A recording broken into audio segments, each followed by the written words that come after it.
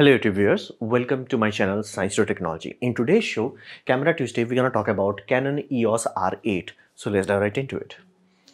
Now first thing we are talking about it's a basically low cost R mount entry, meaning back in the days Nikon released a very successful series RCMC 3000 series, Nikon D3100, D3200. These cameras were immensely popular because they were very low cost entry into DSLR market. Same is doing here for Canon R mount, because again Canon has upgraded from DSLR to mirrorless, so they have to create a new champion. Basically buy this and don't regret it, and then continue to invest in Canon. Basically gateway drug, what we called it.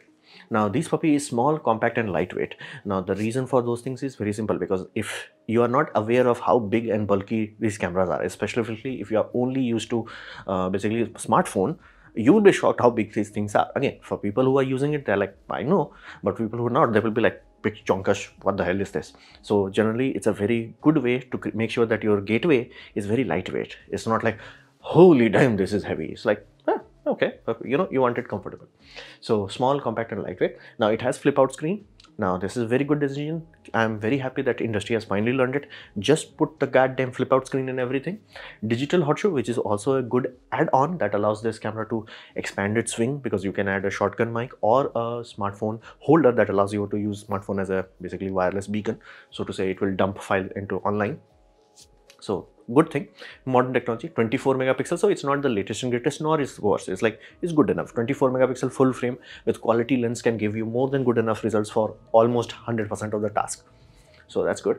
Now R8 MSRP is around, at this time of making video, is around $1,500 for the body only, and price projected to be in India, it should be around 1,25,000. Now be very mindful. Me making this video at this point in time, I did not find any cost data about Indian price. Again, it should be available soon, and that's why I do not want to make launch reviews the moment the launch happened. It's like, I need that cost. I'm hoping it should be around this price, and most likely it would be. Now the biggest selling point of this entry is that this can do 4K. Many camera can do 4K 30 fps without crop nowadays, but no camera at this price point can do 4K 60 without crop. Nothing. If you want 4K 60, if that's your jam, like I need 4K 60, this is your only camera for this kind of price. So this is Canon EOS R8.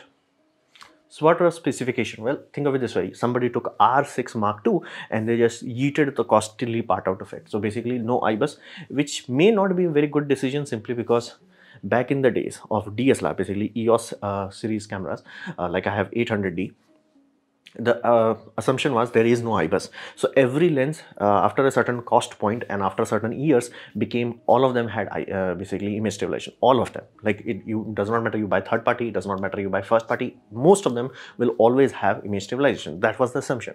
But in mirrorless, many lenses started to reach market. I'm talking first party lenses and also third party. They're assuming there will be IBIS. Even in Canon series, where like the lens body itself does not have image stabilization. So removing IBIS is not that desirable, and that's why you will notice Canon, basically Sony, even in their cheap series like 7C series, they still have IBIS, because again their lenses no longer have it. Only telephoto lens nowadays by default have image stabilization. Almost everybody else is like removing it, which is a very awkward situation. It's like either you make IBIS as a default thing, R mount cameras have IBIS, and then only you can be like damn sure it's like every lens has image stabilization, or make every lens have it. So it's very awkward situation. Some lens do, some don't, some prime do, some don't, some zoom has it, some don't. Very awkward. So please do your research. It has single card slot, but it has UHS 2, which is very good, and it has very tiny battery of basically LP17. This battery, LP17, used in my 800T. Now these are tiny battery. Now it does not have 30-minute recording limit, which I'm very happy about, because if Canon EOS RP did not have 30-minute recording limit, I would have bought that. I have, again, that also used the same battery as mine, and I also have one full frame lens, so I could have used that directly, but it had 30-minute recording limit. I did not care about 4K back then, I still don't, but I do care about 30-minute recording limit. So that's, at that time, European Union had removed the law. Canon was just like, F the customer. So it does not have 30-minute recording limit, but only in 30 FPS. If you go to 4K 60 FPS or HD 180 FPS, they have 30-minute limit. It's like, what if we F the customer, you know? It's like, what if somebody bought this camera and be like, hey, I can do 4K 60 continuously. And they're like, whoa, whoa, whoa, whoa, whoa. You bought this camera thinking that it has 4K 60. It's like, does not mean you can use it. 30-minute limit. And be mindful, this has nothing to do with overheating. If it was overheating, they would have flat out said until overheats. It's like, because again, there are many cinema cameras that overheats in like 5 to 10 minutes. That's why they have cooling fans. So it does make sense. And again, that will be, if it's overheating related, it would be ambient dependent rather than time limited. It would be ambient limited. Hey, if you are using in a hot ambient, it may not last as long. If you're using in Alaska, go YOLO on it. So that's a very, very bad thing. However, it does have raw burst because again, they removed cost, basically quality shutter. They have very cheap shutter in this. So the electronic one, they did not compromise. So it has the same horsepower of R6 Mark II. So you can do pre-burst. What does that mean? That simply means you half press your shutter, it starts to take raw. But the raw is no longer saved in memory card. It keeps cycling into the buffer. Buffer is like a DRAM kind of scenario. So it's keep doing it. So if you are looking at a bird, you know birds are not going to stay in one location for very long. You know birds are like, you start to take your shutter, bird flies away, you press the full shutter button. Half shutter, you trigger it, full, you stop it. And at the time of stopping, it will save few seconds before you did the full press. So you had armed, triggered, almost like how high speed works. And it's a very good system if you're doing certain kind of bird photography, or even for basically if you are waiting for batsmen to do the perfect hit, you will be like, before the moment baller left the ball, you will start to trigger it, because again, you do not know when you will get that perfect took. So raw pre-burst is very desirable. It does have Canon log 3 and HDR profiles, which again, many desirable, may not be desirable, up to you, but it does have good autofocus. It does have good autofocus because again, the core is exactly the same as R6 Mark II, so it's not compromised. It's a like, really good camera with just cost cutting, lot of cost cutting. No IBIS, no dual cut slot, teeny tiny battery, and you know, weird things. So what we can expect in the terms of performance? Well, it's a good camera quality. Basically, it's much better than what you could have had back in the days, or a few years ago where there was no competition, Canon was releasing garbage. So it's fundamentally very good camera quality, but it does have slow burst. Do not expect this to, even in electronic shuttering, even like electronic has 40 FPS. Here's the deal, if you are shooting at 40 FPS and you want 40 FPS, there is a good chance things have motion. That means at that point in time, the rolling shutter will come back to bite you. So again, if your things do not affect, basically rolling shutter is not an issue for you, go YOLO. If it is an issue, you will realize it's a slow camera, inherently slow camera. But battery life is very limited. Now in this regard, Sony has done an amazing job reducing e-waste, reducing headache for the customer, reducing hassle for everyone, including shopkeepers, is that all full frames have one battery. The Z1000, go home. You have Sony, full frame, here's this battery, take it, go home. Canon has way too many battery models. Now, I think at this point in time, Canon is realizing that, and Canon is trying to standardize 2 or 3 batteries. One battery for the professional series and another like this one for lightweight models. Basically, this is also used in Canon RP. Many DSLRs also have this, for example, my 800D. So they may be trying to standardize that for poor people and for rich people. They will maybe trying to do that. Sony has that same thing, but they have garbage in APS-C lineup. In full frame, they're like, okay, every full frame has one big battery. Done, go home. It's awesome. So, and this battery simply means even though camera can record 4K 30 FPS for unlimited, like around 2 hours until it actually overheats, you will reach a point where this battery would have died. Battery will generally give you 1 hour. So again, tiny battery, talking from experience. And I would seriously urge you, if you have to buy this camera, buy 2 batteries and buy something like this, basically a USB charger, this puppy. It's much more cost effective. So, and this is one thing that I'm starting to notice, is like every camera company CEOs is like, you know, we are not selling enough cameras, camera market is shrinking. That is absolutely mathematically true. But here's the deal. They are the one digging their own grave. It's like, why the heck you are removing functions that was a standard function years ago? For example, my 800D that is released years ago, it's like 5 years ago I have bought this, had all eye function. Now this is from Canon. I'm not saying this is from Canon. Basically, Canon have 2 modes of recording in majority of their camera, is IPB and all eye. Now all eye is, the fact is world is continuous, okay? So you take shot, you take shots. Now, how do you store it? Generally, you can't store it raw because the file size will require a freaking server. So you compress it. So you take a keyframe, you compress it, you store it. You take a keyframe, compress it, store it. And if you store all frames, we call it all eye. And then this is amazing for video editor, meaning if you want to do anything in your computer with this file, even though the file size will be huge, this would be like at least 3 or 4 times larger than IPB, but this will work like a butter. Why? Because any software, take basically DaVinci Resolve, take Premiere Pro, you give them all I format, they're like, okay, I got it. You move your playhead, it does not have to do any rendering. If playhead's here, okay, there is a frame. It here, there is a frame. Now, if you do IPB system, it literally has to render out these frames. So even if you're moving your playhead, of course, this rendering is happening in the background. It's not like render file. It's just like it's happening in the back, and that's why the playhead will lag. It's like you move the playhead here. It's like, okay, there is an iframe, there is an iframe, there is prediction frame, there is a block frame. It has to move all that data, do all the calculation. It basically is on the fly trying to render it. That's why under no circumstances any professional will ever touch IPB format. Now, why the heck Canon had that? The idea is very simple. IPB is a direct delivery system, meaning if you are doing basically a kid's Christmas party, you're not going to do Photoshop on it. You're not going to do editing on it. You're just going to like, here's the footage. I'm going to give it to my family. Use IPB. File sizes are lighter. Awesome. If you're like, hey, I'm going to do a home movie and this sort of thing, go to all I. Use all the frame. Now do editing, everything is awesome. Save the file, super awesome. Everybody enjoys, everybody is happy. This is from years ago. This is from Digic 5 processor. I think Canon 5D Mark II, that's where I think the site is. Mine have it, mine like 800D has it. Like this is a standard function. Canon is removing this function now. They're like, even though our memory cards are now far larger than it used to be, far faster than it used to be, and somehow the Canon is like, what if we F the customer, you know?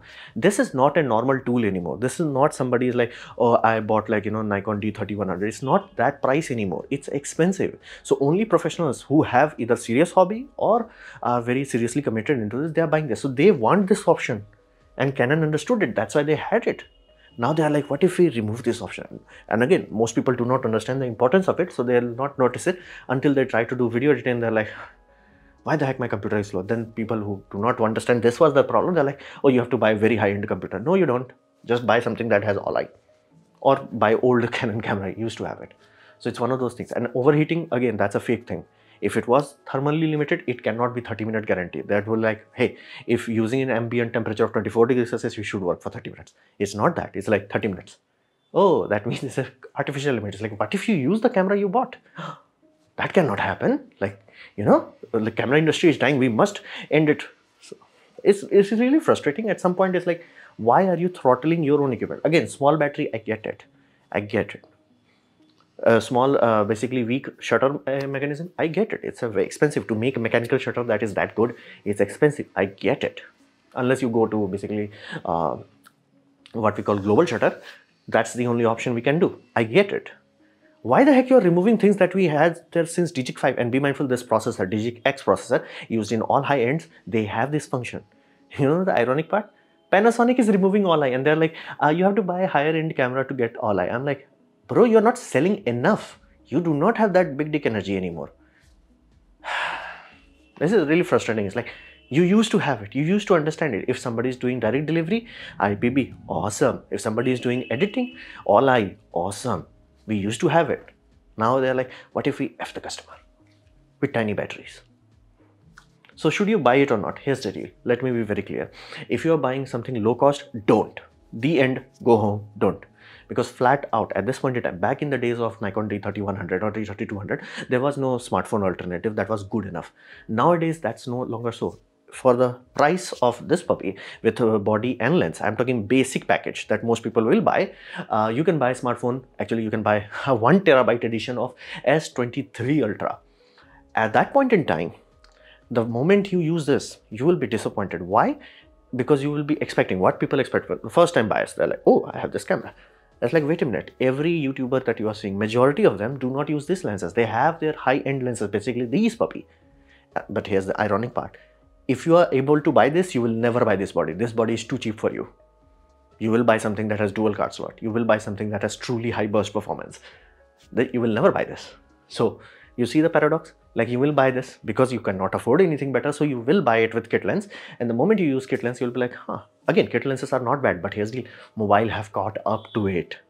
It's no longer, it's like DSLR or nothing. It's like amazing flagship phone in your pocket, which is amazing in terms of photography ability, flat out compared to result of the cheapest, the most cost cut hardware that a company could make and give you.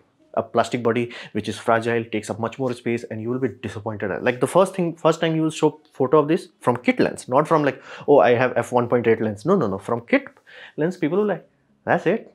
Like again, why? Because people are used to shallow background of, shallow depth of field in smartphone. People are used to that. They are expecting that.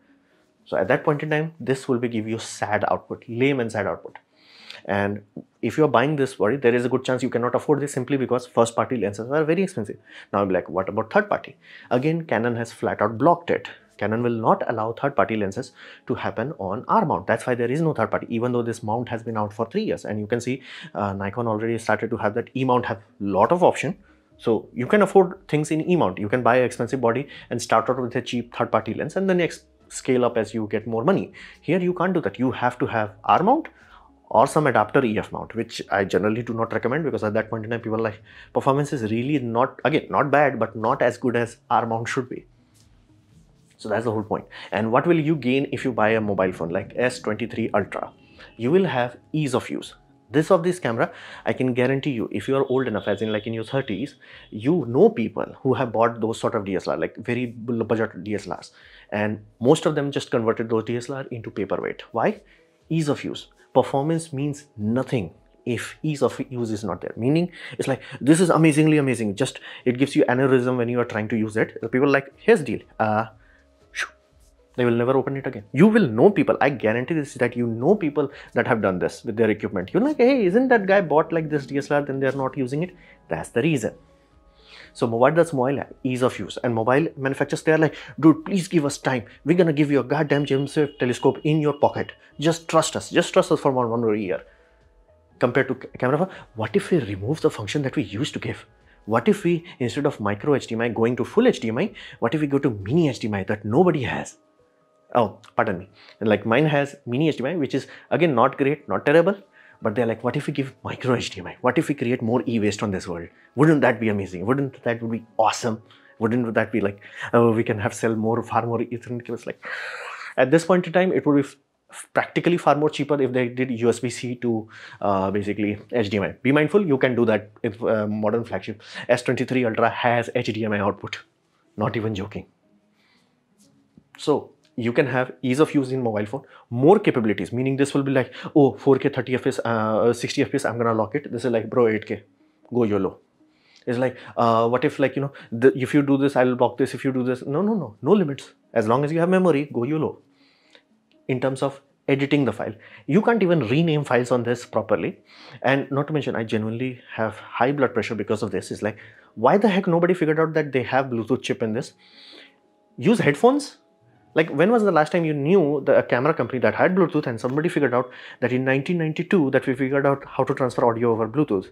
Use Bluetooth headphones. Everybody has it now. How about in this? How about I pair a Bluetooth headphone and then use that for monitoring? Okay, not real time, but at least for playback. But they're like, what if we give 1990s garbage to customer? Wouldn't that be amazing? Yes.